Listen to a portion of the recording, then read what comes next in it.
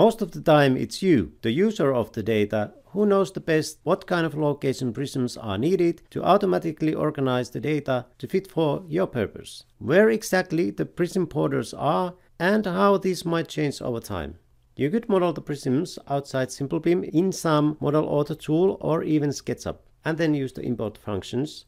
However, starting from Simplebim 9, it's also possible to model the location prisms inside Simplebim. My name is Sakari Lehtinen. Welcome. In this tutorial, you will learn how to model location prisms inside Simplebim.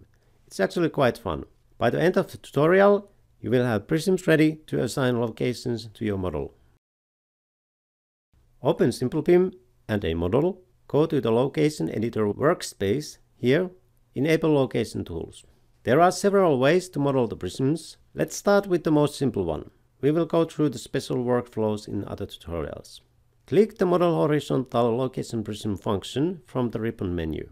A dialog opens. You model location prisms so that you can automatically assign location identifiers to the building elements. So you should give your location a name or names. Let's say this prism represents the section A and the first floor in the section A. Location 0 to 9 are ready-made properties you can use. You can select different property for each semantically different identifier. How many you want to use depends on your use case.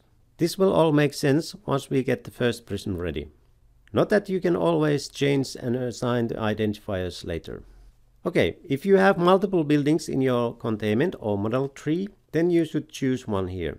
You don't have to worry about this if you only have one building, like in this model. You can see it here in the containment palette. But there could be multiple ones. Selecting the building makes sure that all the options below make sense and that the prism will be assigned to the right building and building story. Next, select the way you want to define the bottom elevation of the prism. Note that this also defines the modeling plane. Let's try the easiest one first. Select elevation of the first floor. The items in the drop-down are indeed building stories from the building we selected above. Next, select the top elevation. This is the elevation where the prism is extruded.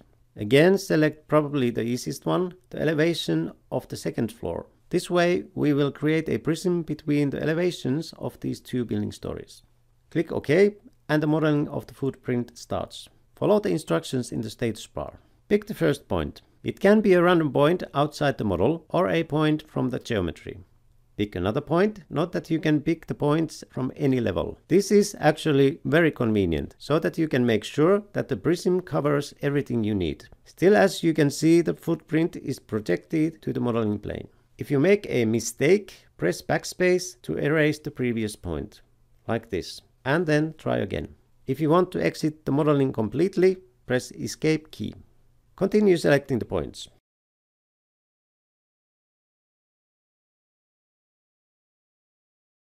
The footprint cannot cross itself, obviously. You can only model straight segments, but other than that, the footprint can be as complex as needed. Simplebim is not a model author tool. It doesn't have all the fancy modeling help like you have in the design softwares. Then again, modeling is really easy and quick to learn. In this example, we kept all the objects visible. Sometimes it's easier to find the right points if you isolate only the relevant objects or use clipping planes. We'll come back to these tricks later.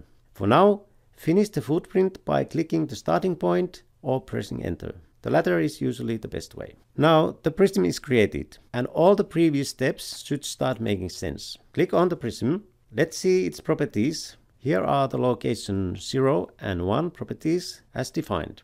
Click on the first floor from the containment palette. Isolate the objects. The bottom of the prism is at the elevation of the first floor as defined. The prism is extruded to the elevation of the second floor. The top and the bottom surfaces are indeed horizontal. By the way, note that you can see the elevation of the building stories here in the properties palette.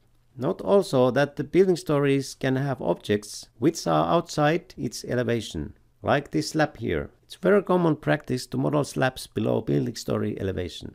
Or the curtain wall here. It is assigned to the first floor, but it goes beyond the second floor's elevation. Many times there are multi-story high objects in the models.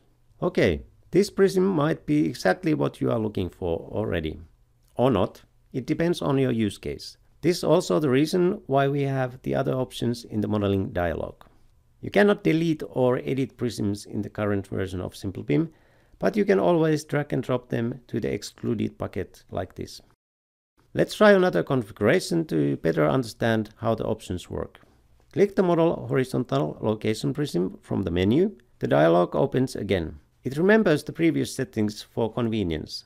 Let's keep the section name but change the building story. This will be the first floor plus. Select bottom extent of the model so that we can get the slab included. Choose big point for the top elevation so that we are able to include the curtain wall. Note that you can freely mix and match these options. You will see. Click OK. Follow the instructions again in the status bar and model the footprint as before. Finish the footprint by pressing Enter. Next, you need to define the level of the top surface, because we chose the big option. Again, as instructed, pick a point from the top of the curtain wall. Note that it can be any point. Just make sure that it's from the right height. The prism is created, and indeed it now covers the slab and the curtain wall. But it also covers all the other building elements from the second floor. Let's do another quick one. Model Horizontal Location Prism. Change the building story to roof. Select big point for the base elevation and top extent of the model for the top elevation. Click OK. First, select the base elevation as instructed. It can be a point or surface. Click on the top of the previous prism, so this new one begins where the previous one ended. Model the footprint. Note that you can also pick points from the previous prism. You could isolate the prisms from here. Hit Enter. The prism is created. Now it goes from the previous prism to the top of the model. Nice. Let's look at the dialog one more time. As I said, you can mix and match the bottom and top elevation options as you like. Model means the lowest and the highest points from all of the geometry in the model. The top and the bottom of the building is defined by all the geometry of the building elements assigned to it. This is a relevant option if there are multiple buildings in the model. Elevation is the elevation in the model coordinate system. So if you happen to know the exact number, then this is the most accurate way. So let's say you want to model a section which goes all the way from the bottom to the top of the model, like this. I changed the identifiers. This time it's all the building stories. Now, as a final touch, let's add some room to the top of the model. Maybe there are objects in a higher elevation in the other disciplines models, or even in the future updates of this model. Set for example an 1 meter offset. You can give the offset in any units you like. Click OK and model the footprint. You want the prism to be connected to the other ones, but otherwise you don't always have to be exact. Remember that you can also pick points outside the building. Hit Enter, the prism is created. Nice. Can you start to see how the options work? If you measure it, indeed the top is offset 1 meter from the top of the model as defined. Okay, you are ready to resolve the locations. There are other detailed tutorials about resolving, but for now let's just do it for fun and to see that as soon as you have the prisms ready, you can use them. Resolve and split. Okay. It's ready. Select all the objects. Click a location value from the properties palette to highlight the objects from that location. Nice. It's a really powerful way of organizing data.